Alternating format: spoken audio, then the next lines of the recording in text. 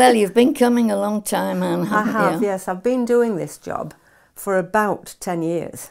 The main reason why I do it is because I like people and I like being useful. Well, I And think that comes over very well each time I meet you. I always feel that you're pleased to see me, as I'm pleased to see you. Yeah. Although Jacqueline isn't actually housebound completely, it's useful that she can rely on the service of the tapes.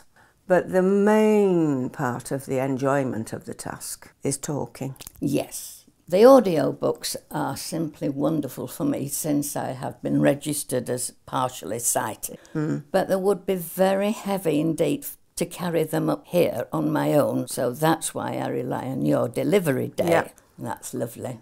I always feel that when you come, or I speak to the girls in the library on the telephone, I feel quite important, which is good. It is, it's lovely. Yes. Yeah, so basically what we're both saying is there's a practical aspect to this service, but also a very personal one.